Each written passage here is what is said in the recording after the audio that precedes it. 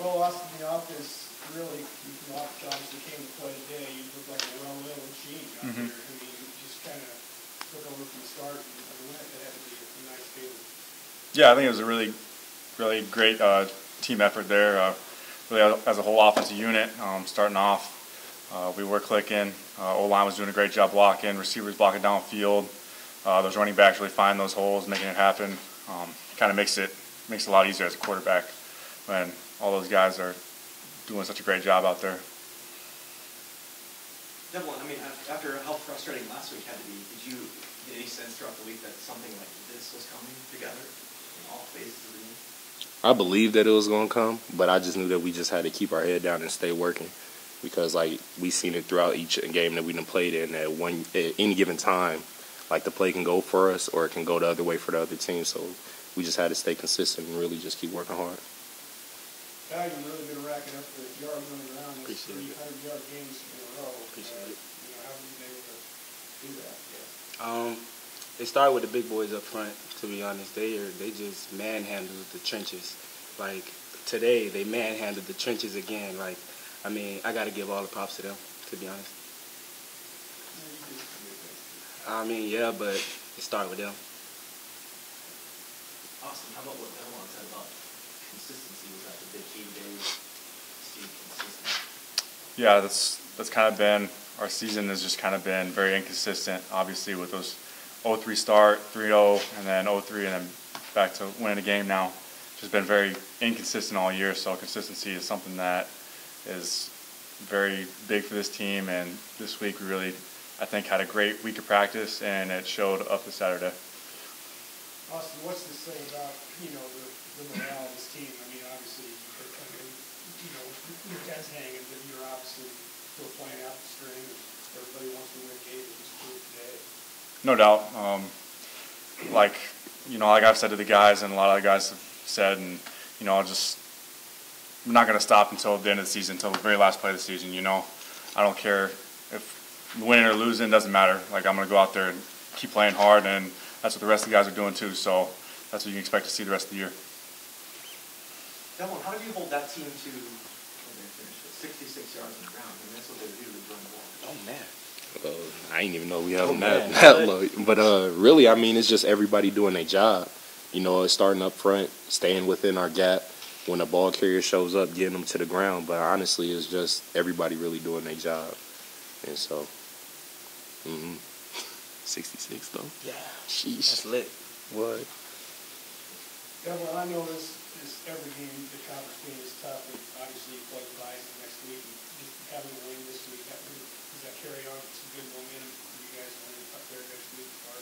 Oh yeah, definitely. It's gonna carry some momentum for us, but honestly, we really just need to just focus on doing our job and really being consistent up front for us, and then for the offensive side, like, they can speak for it. But I know for defense, like, we really just focus on doing our 111. So hopefully not hopefully, but this is going to give us a lot of momentum going into practice. We just need to stay level-headed. I'm just going to start by saying how proud I am of our guys and our staff. Things haven't gone our way these last 3 weeks. We haven't played the kind of football that I have felt that we were capable of playing, and we've had some things that you'd like to do over, and you don't get that opportunity in football. And I think it would have been pretty easy for our guys to just say, hey, it's not our year, but our staff did a good job putting a game plan together, and our kids really responded, and that was a really good win today against a good football team, and I'm proud of the character they showed today. That offense, like I said, was awesome. That was very impressive the way they came out. For the first half, it looked like they're pretty much unstoppable.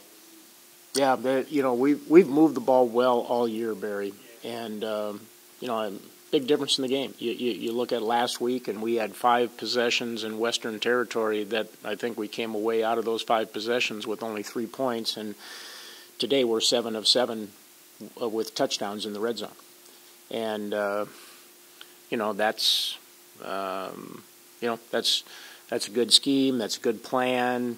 but it's really good execution. The one thing we talked about is we've got to play bigger at bigger times, which has been a little bit of our weakness, whether it's a third down situation or, a turnover, or if we get a penalty, we don't respond to that. And we had all those things today, and every chance, every opportunity we had, our guys responded today. How big was it to hold those guys? I mean, they're supposed to be a pretty good rushing team, and you shut them down. Yeah, obviously they're playing with their second quarterback, in their defense, although he's played a lot. And but that was the game plan going in was, hey, we're going to, commit to stopping the run and, force them to try to throw the football. And, they got into a situation where they had to throw the football there in the second half because of the lead, and that's not what they wanted to do. And that's how you beat good teams, by putting them in situations where they're not comfortable. And we did that today by playing a complete game on both sides of the football. Have you noticed a corner that was turned by Kai Henry these last couple weeks to do what he's Kai's a kid that he's a very emotional player, but he's really run the ball hard. Broke tackles. The one touchdown run I think was a really good example. He was hit probably, if not at the line of scrimmage, maybe even a half yard deep, and just bowled his way against some good defensive players into the end zone. And he's playing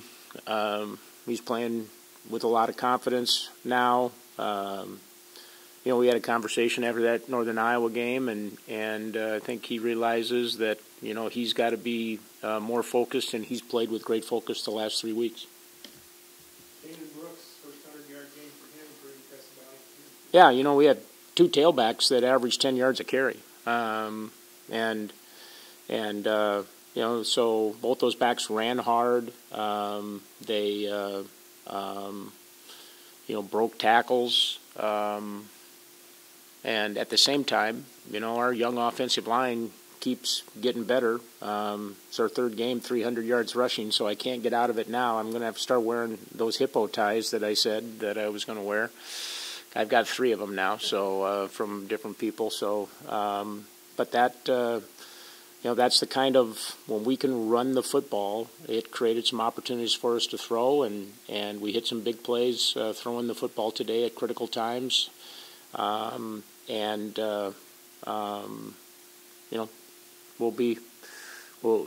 we head into this week, it'll be the same type of thing. I mean, we're going to play one of the best offensive teams in the country this week in North Dakota State, and we're going to have to manufacture some ways to hang on to the football and put points on the board ourselves.